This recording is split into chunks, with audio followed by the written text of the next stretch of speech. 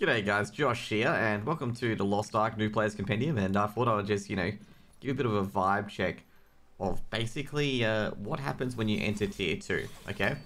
So basically, Tier 2 is when you hit 600 eye level, okay? When you hit 600 eye level, you can go to Tier 2, and this is where you probably end up in Yawn, okay? This is the first area that you end up, which is basically being in Yawn, and you do a story chain here, basically, as well.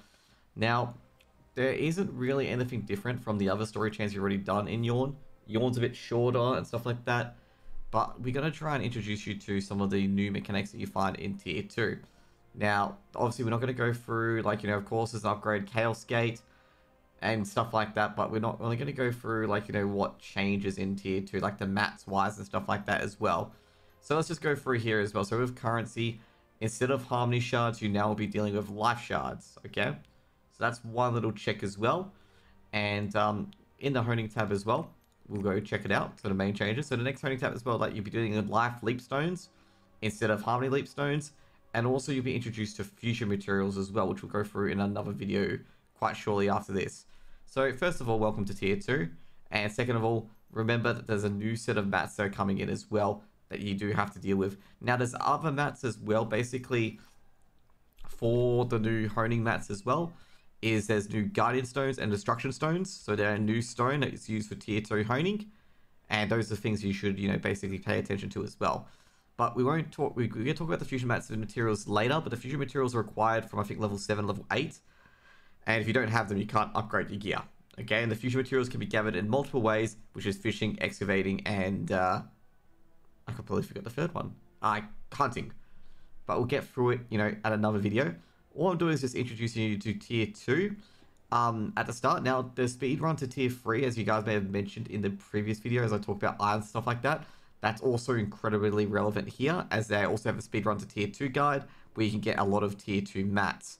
Now, a few islands that they don't mention as well for Tier 2 mats is definitely the Azure Winds Island, which I believe is right here.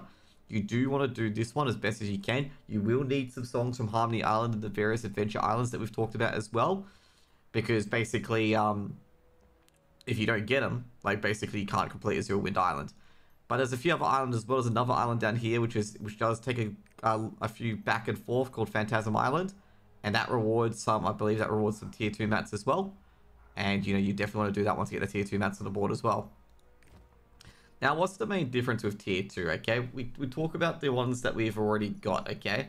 So with the Chaos Dungeons, as I said before, your first Tier 2 dungeon will be Yawn 1, and you get a new set of gear, as you can see here. So basically, what you can do as well with your old Tier 1 gear, you can either just dump it, which I'm going to say you do not want to do that, or you can gear transfer it to upgrade it to the new tier, and you get also a plus 20 eye level boost for doing so. So basically, what you do is you grab your guys, grab your armor from the pit, and we're going to go to the Great Smithy to show you guys what I'm talking about.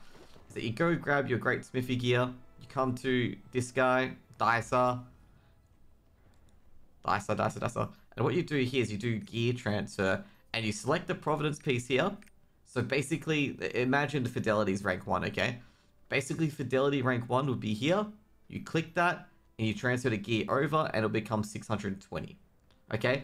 This is the only tier between Tier 1 and Tier 2 where you get a decent eye level upgrade. When you transfer to Tier 2 and Tier 3, you actually don't get any upgrade whatsoever. You only get a 4 level upgrade, but you upgrade 3 times to the next level to +2. But in Tier 1 to Tier 2, you get an extra upgrade. You get a +1, which is 20 eye levels. And it does help you out in the long run. It saves you a bit of mats, but not too much, but a bit of mats at least. So that's another little tip and trick to do as well. Now, with the other events in Tier 2, so the next few videos are going to talk about Boss Rush, we're going to talk about gems, and we're going to talk about the other stuff that are unique to Tier 2 basically as well, fusion materials being the third one. So first off, we're going to talk about the Guardian Raids as well. With the Guardian Raids, basically at this stage you should have killed all of these Guardian Raids, so you should have just killed Tatalos. You'll be onto Dark Lagoros, Helgaia, Caventus, and Achades, as you can see here. Basically with the 802 eye level. Overall, these bosses are quite easy. Achades is probably one of the harder ones, given the fact that Achades really tests your reaction time. So Achades' reaction time testing is very, very huge here. Then next up you get to Albaristic. These three are very easy. Leviathan's probably being slightly difficult, but once you get used to his destruction and dodging all his attacks and stuff like that, and not trying to counter his counter, it should be fairly easy. But Albarastic is probably one of the harder ones. Some people, what they do is that they get to the next tier, then complete it. Albarastic's probably one of those that you may want to do that with as well. But you know, that's the fact of the matter with the tier 2 Guardian Raids as well. Now the tier 1 Guardian Raids, Titalis is quite difficult, but overall he should be quite easy for most of you to do. And all the other ones are very, very easy to do as well. Virtus shouldn't be much of a challenge at all for if you're in tier 1 still, if you want to do those very, very quickly. Overall as well, you get introduced to a new Abyssal dungeon. We talked about Abyssal dungeons previously. And you get introduced to the Arc of Arrogance. So the Arc of Arrogance is basically Yawn's Abyssal dungeon. It is pretty simple overall. However, there are a few mechanics in Road of Laminate. I think it's the last boss, and the Forge of Fallen Pride, which is one of the last bosses as well, that you do need to nail the mechanics, otherwise you will wipe.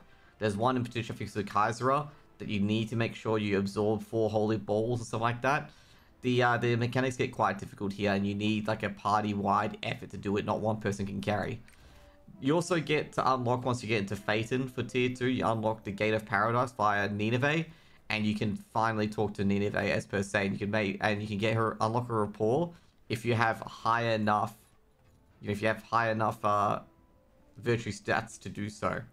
Now with these are actually more oriented. This one's more of a vehicle-based fight, but these ones here, I'm going to say right now, are more oriented with raid-wide mechanics and like, you know, split group mechanics as well, where one group's going to do one thing and vice versa.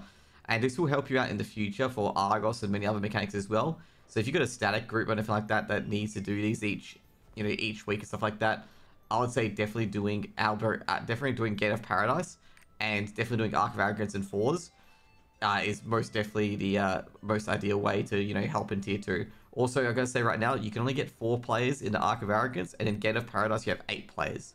Okay, so be aware of that as well, that you do need 8 players for Gate of Paradise, and you got to have some patience as well, because some of these boss fights, especially I think there's Turtle and Alarak as well, are quite difficult. They're quite difficult boss fights. For example, for Alarak, for example, there's a spear mechanic where there's a giant arrow, and the last spot is randomized, so the last player is just got to quickly move over to the other side. And last but not least, I think Tranquil Carcosa, there's a turtle boss where everyone's got to soak an orb. If one person doesn't soak an orb, it's a raid wipe, and it can be quite difficult. And you know, you've got to be very, very patient as well. Not to mention as well, you can do the challenge Guardian raids as well, since they're 960. You can finally do those. They are unlocked for you basically, so you can do those for the week. And that is from the dungeon POV and from the normal content POV. That's pretty much it. You know, honing still the same. Basically with the honing support mats, it doesn't really matter anymore. They're now called Moon's Breath instead of Star's Breath. Overall with tier 2, like nothing's really changed from the honing aspects other than the addition of fusion materials. And you know, we're going to go through the rest of it in future videos. Okay guys? Hope you guys have a great day, and welcome to tier 2 if you got the 600 eye level, and congratulations. Okay? Hope you enjoy, you know, a slightly harder mechanics in Lost Ark, and hope you enjoy more of a challenge. And I really, really appreciate you guys. Well, I'm not the game developer or anything like that, but you know, I'm really, really happy that you guys stuck with it and stuck through my compendium, and hopefully it's helped you guys out. Have a great day, guys. Like, comment, subscribe. If you do want to watch me live, you can catch me on twitch.tv, only Josh on TV. But I gotta say right now, well, I guess it can be a bit exciting to see what's coming up for you in the new tier as well, see what I'm doing. But hope to see you guys get there. See you guys later. Peace out.